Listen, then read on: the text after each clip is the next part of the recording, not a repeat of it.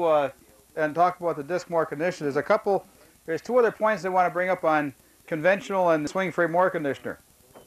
And this one on the swing frame mower conditioner is an adjustment that the guys made during lunch, because when we were cutting on here yesterday, and whether it's because of the way the crop is laying or whatever, I don't know, but when we were cutting on here yesterday, we had a situation where we had some wrapping on the auger.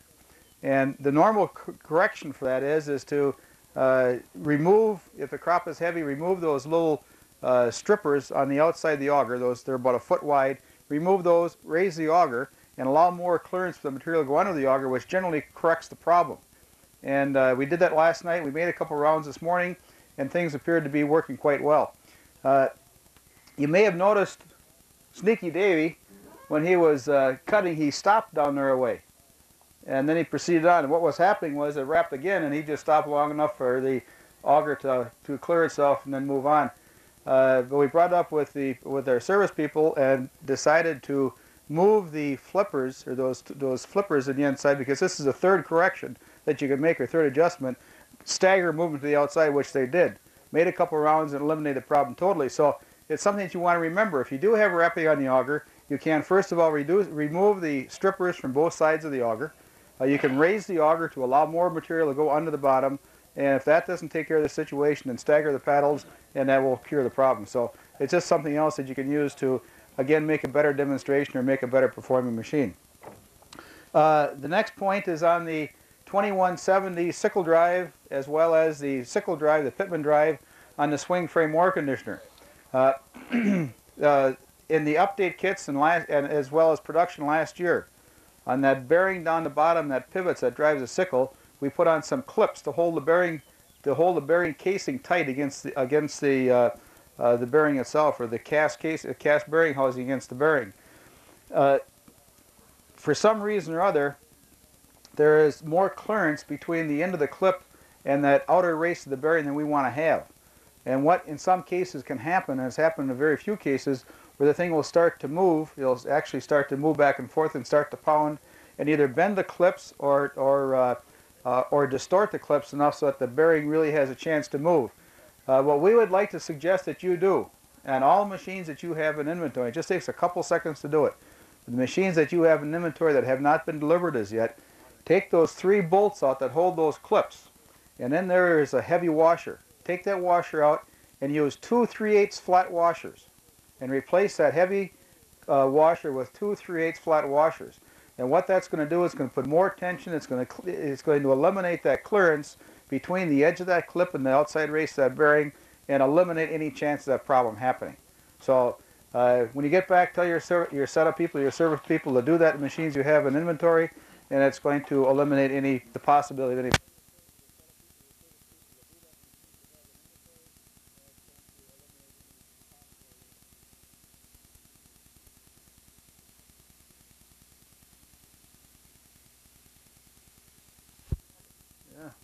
Up the hole, huh? This is really the first viewing of the new Gehl DC2340 in the state of Wisconsin.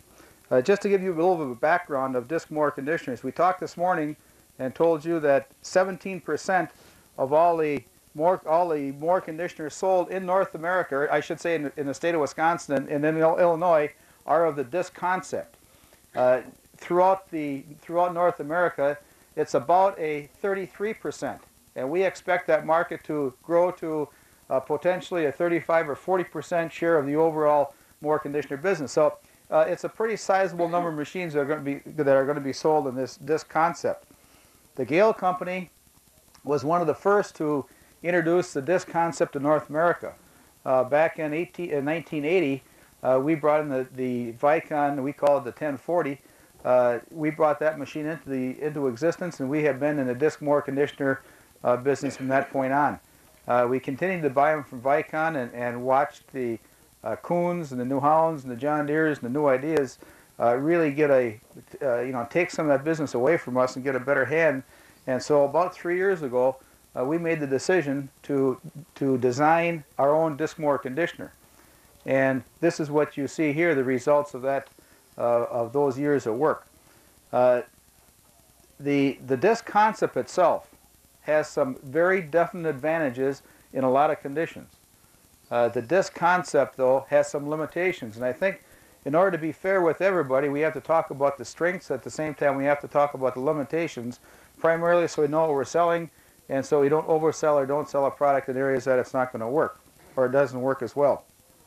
But basically, the disc mower conditioner will work in areas where you have, number one, plugging on sickle bars, and number two, where you want to increase the overall ground speed, or you want to cut more material in an hour or a day, or wherever the case may be.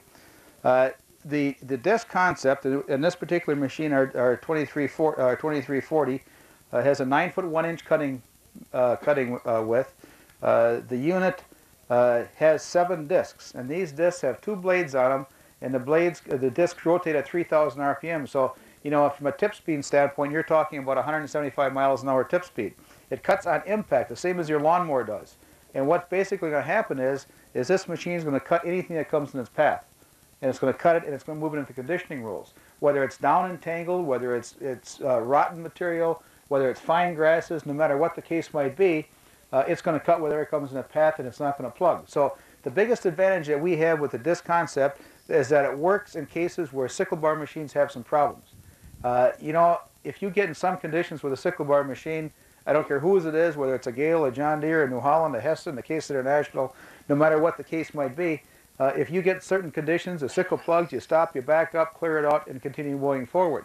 You don't have that same problem with the disc mower conditioner. So, in those conditions, even if you're traveling at the same speed, because you're always going forward, you're going to cut more in an hour or more in a day. So it does have a very definite advantage in the conditions that cause a problem with the sickle bar machine. Secondly, you can cut faster. Because of the fact the tip speed right here is 175 miles an hour, is that you can cut at a faster ground speed than you can with the sickle because you have more cutting capability. And so for that individual who wants to lay more crop down, you can do so with a disc as opposed to a sickle bar machine. But there are also some disadvantages. A disc mower conditioner is about 20 to 25% more expensive than a sickle bar machine on a per foot basis. So the guy really has to be able to justify that particular machine in order to spend the additional dollars. You have the innovator type farmer though who wants the latest and the best and the newest, and this guy is going to buy it whether it costs more or not. So you have that innovator guy, but the other guys, you know, they really have to justify it, and I believe that in a lot of conditions it is very, very justifiable, this additional 25%, because in the long run it's going to do more good for you. So that's one of the problems, or one of the limitations with the disc mower conditioner. Secondly, because of the fact that it cuts on impact, and because of the fact that you have these discs that are smaller, 18 inches in diameter or 16 inches in diameter, and they cut outward once in a while, in light material, in some conditions, you're going to leave a little bit of a streak.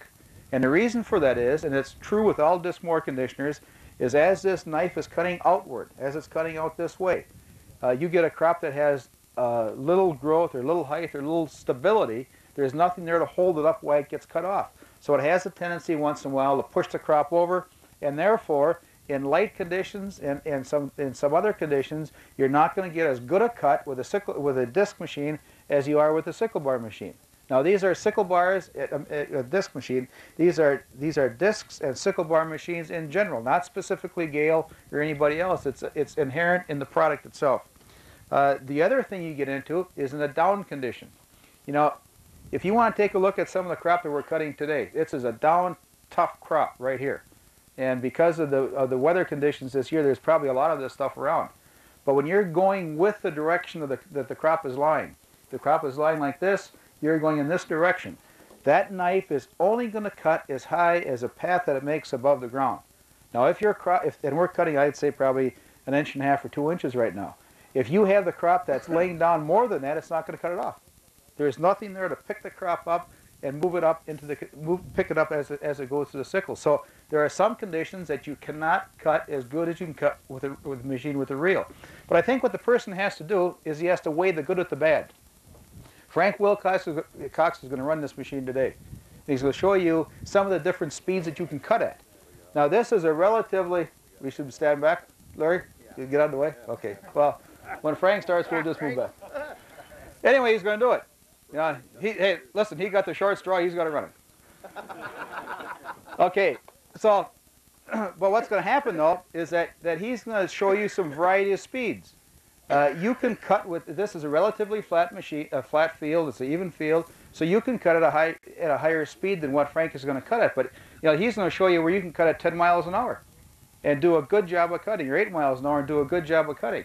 And I think we all know that even, I don't care what sickle bar machine you're talking about, that once you get over 5 or 5.5 miles an hour, you got some cutting problems. So what the customer has to do is weigh the good with the bad, realizing that not every machine is going to do exactly the same job in every condition, but you have to weigh the thing out and do what's the best for him. So these are the things that we want to show you today.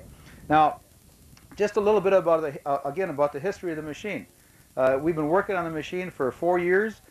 It's now ready. We have made this past month, in the month of May, we made a prototype, a number of prototypes on the assembly line. They're assembly machines. It's kind of like a pre-production to get everything straightened out that we know is straightened out. We want to get the machines out in the field so that they run. We get them under all conditions to monitor and to make sure that everything is the way we want it in order for us to produce a full production run in October and November of this year. And that's what we have done. We have a number of machines that are still available. You've received information on the machines are still available. We want them sold retail because we want to get them out in the field so we get some acres on them. And you know the pricing on that's the price is roughly $14,000, $13,995. If you have any prospects after you see the machine work, if you have some prospects or some customers that you think may be interested in buying a machine, talk to your territory guy, go out and see him and see if you can't get the job done. I think it would be nice to, I'd like to see us get a number of machines sold in the state of Wisconsin. Currently, first of all, if you have any prospects, get on and run it yourself. Oh, absolutely. Well, that's what you want to do, right? And then talk to your territory guy and go out and see him and get the thing sold. We sold about 2/3 of what we built already, and we sold them in Michigan. We sold in Ohio because Ohio is a good state for Mower conditioners, as well as New York and Pennsylvania.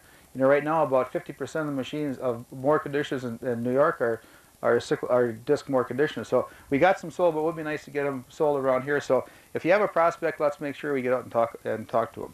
Okay, just to give you an idea what we're talking about in the disc Mower conditioner. First of all, one of the things that we did with our engineering department is said that we want to have a family approach to Mower conditioners. We don't want to have one looking like this and one looking like this and one looking like something else. We want to have a family approach, and we're building the family around the 2170 concept. And you can obviously see that there is a lot of similarity, not necessarily same parts, but a lot of similarity between this machine and the 2170. You also see that we have changed some lines in this Mower conditioner. We don't have square corners. We don't have this. We have radiuses. We have some things that make it more eye appealing. You take the hood down and look at the lines. It's different than anything else that we've ever made at the Gehl company. I want to assure you of that. And one of the reasons is that we have gone to what we call a simultaneous engineering concept of product development, where we get a lot of people involved at the very beginning. And the result of the whole design configuration of this machine is indicative of what happens when you get industrial designers in at the very beginning. We had the concept and we brought our industrial designer in. We said, now let's give this thing some look, some appeal so it looks good.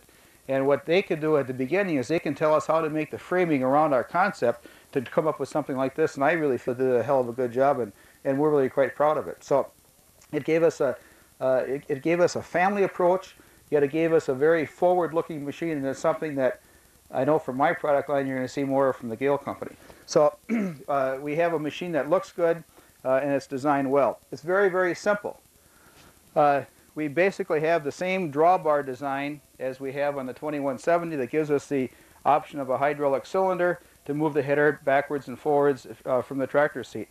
We have gone to the equal angle hitch. Now, I realize that it's a little bit of a problem on an equal angle hitch to get that drawbar extension onto the tractor, but once you do it, it makes for a much better running machine. We eliminated, by doing this, we eliminated the necessity of a constant velocity driveline. Now, we all know that constant velocity drive lines are good. They reduce the vibration and this type of thing.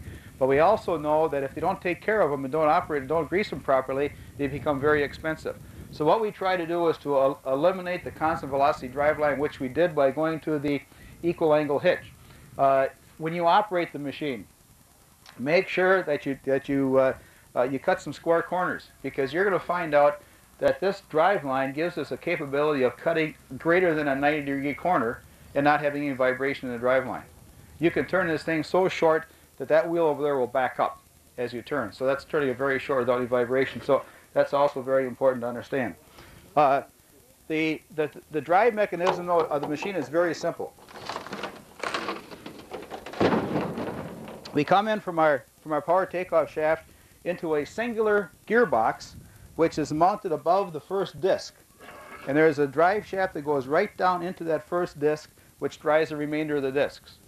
Off to the side of this gear case is a belt drive. When you take a look at it, there's a belt drive off on this side, which operates the lower conditioning roll. The upper conditioning roll then is driven by a chain from the right-hand side. The entire drive mechanism floats with the header. And so we have a simplified drive mechanism. It's very simple.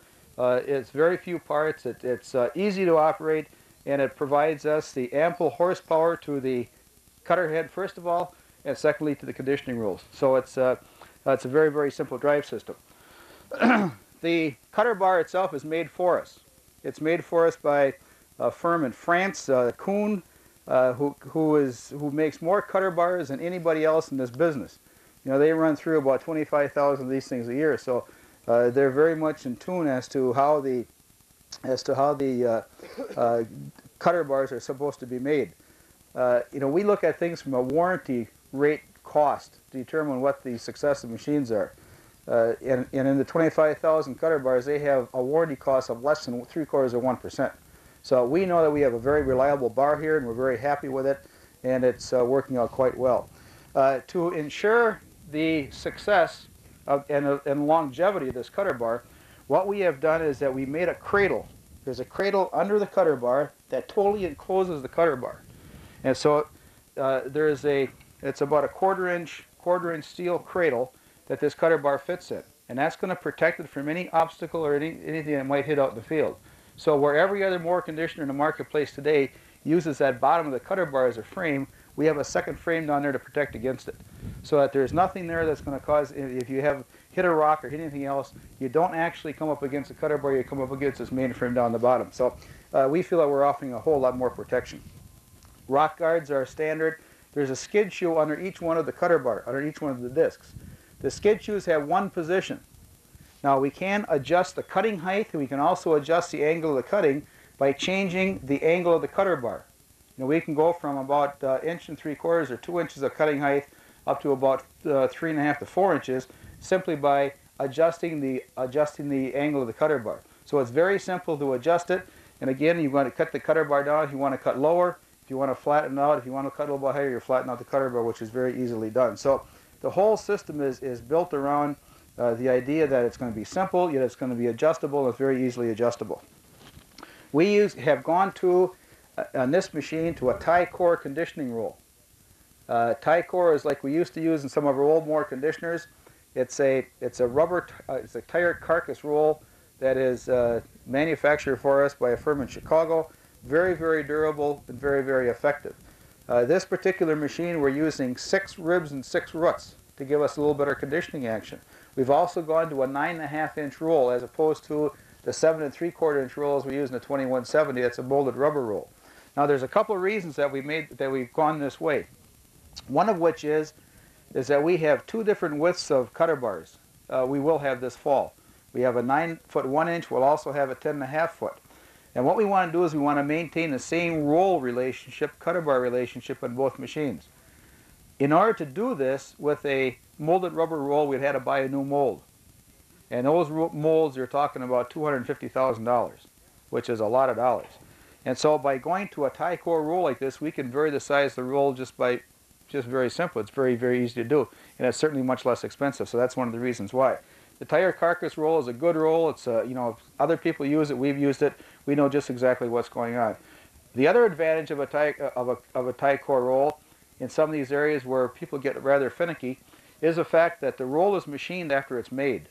And so we know this roll is 100% true. You know, it's truer than a John Deere roll. And what John Deere talks about their urethane rolls as being true, this is much truer than a John Deere roll. So that gives us an advantage as well.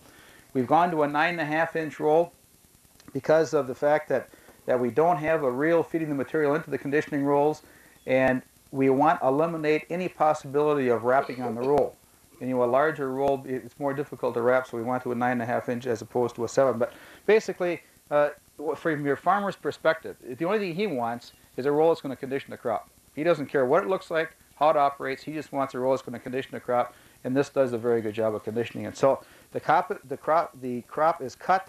It's lifted up using the knife and the deflector into the conditioning rolls. It's fed into the windrow shields and on into the windrow itself. Now, let me just get back over here.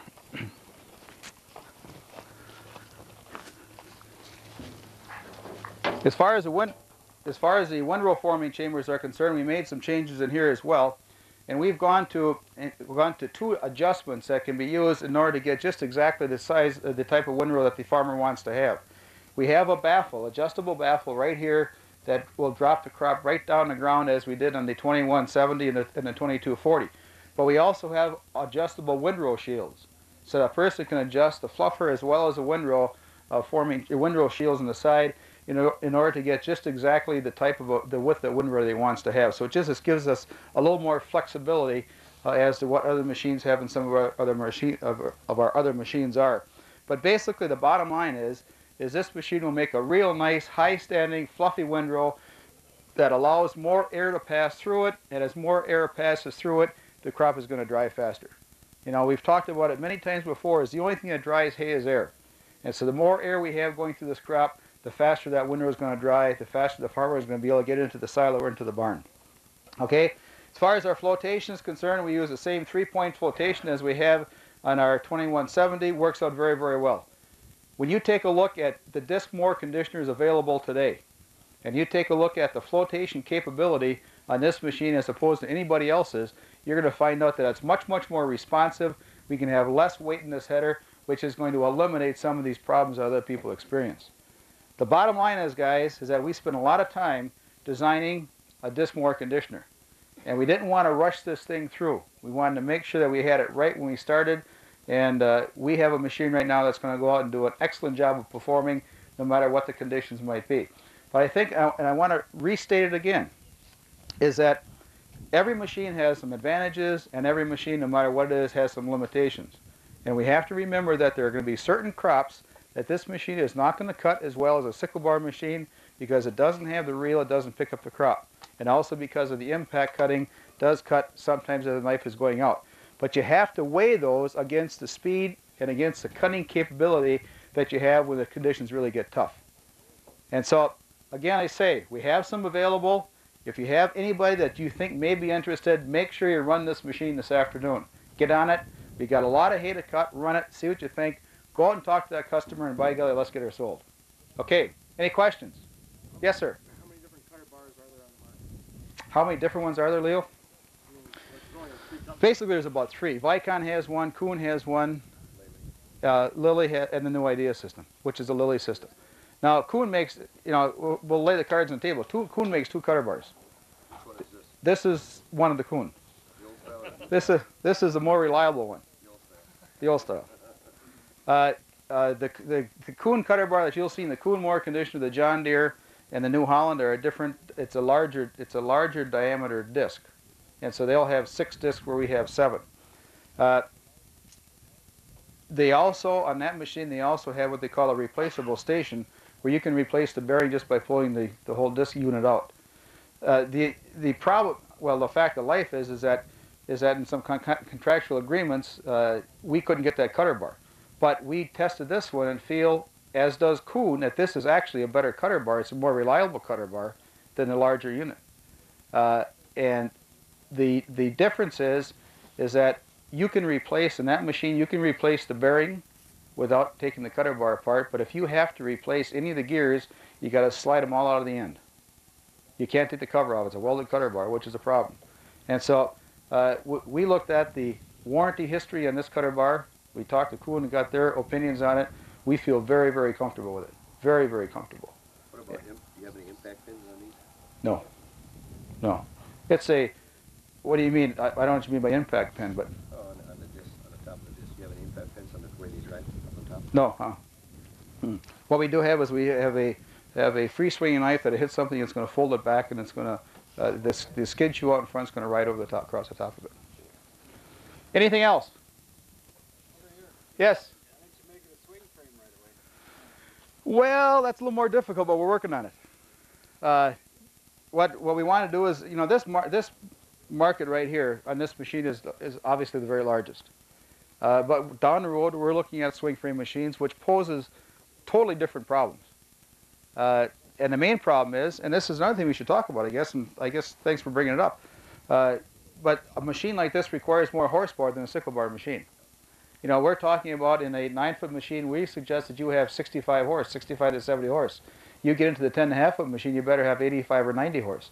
Now, we all know that's much more than you require for a conventional 9-foot mower conditioner. I don't know what horsepower tractors these are. They're, you know, most of them are a little bit larger than what we really need.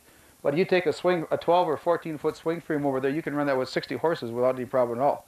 You take a 12 or 14-foot disc mower conditioner, you're talking about in excess of 100 or 120 horse. Now, to operate it hydraulically becomes a problem because you just can't generate that much horsepower hydraulically. So there are some other complications that we're trying to work out, but we down the road intend to have one. Anything else? Yes? How good are they for rock country? They don't cut rocks very well, but and this is where the flotation becomes very important, and fast response becomes very, very important. If you hit a rock, the knife is going to fold back, and the rock guard of the skid shoe will pick the header up over that rock. Yeah, but you still break a rock, so still, when you hit the rock, you still break it, you know. Break the rock? Well, it could. It could. Huh? Or the knife, either one. It could, or the knife could fold back. You know, let's face it, there are places that these shouldn't be used. And if you have an excessive amount of rocks, you shouldn't be using them on rocks. But what's going to happen, you see what happens is, and this is where the difference becomes, is that if you take a sickle bar machine and you have a lot of rocks, you slow down and you raise it up to cut over the rocks. People on these things tend not to do that, right? Or they're going to say, hey, we can still go at 10 miles an hour, and we'll cut it right down to the ground, you get some problems. If you would treat rocks the same way with this machine as you do with the sickle bar machine, you're not going to have any problem. Yeah. Anything else? Yes? How are the knives fastened on? Knives have a single bolt. Reusable? Yes, they have two sides. The bolt Yes. have to be torqued? Should be. Should be, yes. What's your experience and recommendation on resurfacing those knives for sharp? Our experience has been that you don't gain a thing by doing it, Roger. The only thing that our suggestion would be is that and it's going to wear more in sandy conditions, but don't wear the knife more than half the width. Wear it back to half the width, because then you start working on the other side. So you turn the knife over before you get to half the width, and use the other side, and then replace the knife. Yes? Yeah. As far as that flow and that fine stuff ahead of it, we've had that problem with some of these. You slow down about half per RPM, that just seems to stop. Mm-hmm. Mm-hmm. Yes, and that's exactly right. Ground speed and RPM does have more of an effect on cutting than what it does in the sickle bar machine. Yeah. What about stubble regrowth? What about stubble regrowth? No, you know, and this is what a lot of people say, that you have that you know, they say your alfalfa is not going to grow back as fast if you cut it with a disc or with a sickle bar machine, and the fact of the matter remains is that an alfalfa, as an example, it doesn't grow from the stubble anyway; it grows from the ground. And so if you don't cut off that bud that's going to start off from the ground, you're not going to have any problem. I don't think that's going to be a big problem. Or it hasn't been at this point, as a matter of fact. Yes, George? Spring tension on the conditioning rolls, where is that? Right up in front here.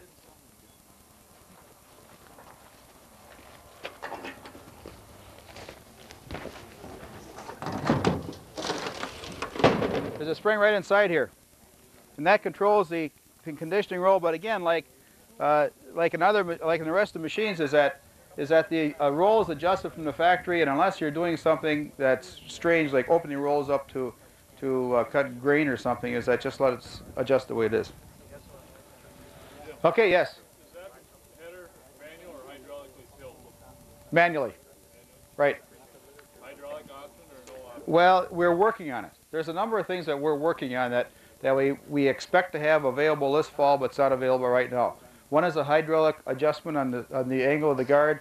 The second is that we're working on and we applied for a patent on, we don't have it totally finished or totally proven yet, on a method of relieving tension opening rolls for slug to pass through. And we expect to have that available for this fall as well. That's good to me. Anything else? Okay. Yesterday. Give it to him. If he doesn't like it, take it back. He tried likes the John Deere. Yeah. Well, then he'll love this one. It's got the 6 And whose heads on account it. is it on? What do you mean, who's it going to be? If we take it back. Well, you know, if you can't sell it, we're going to move it. What's the one over by?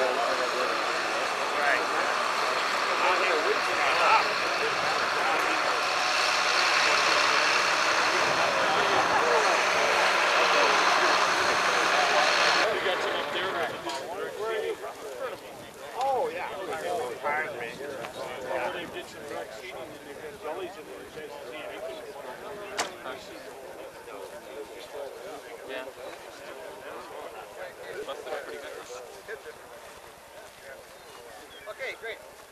Quit flying, then it wraps up. Yeah, that's what she's hanging up on there. what's happening. That's easy enough to I would think so. Then you turn the other way and then you can get your knee on it. No, they can put themselves a little take that flap line. No, get yourself there. Is that telescope? Not much.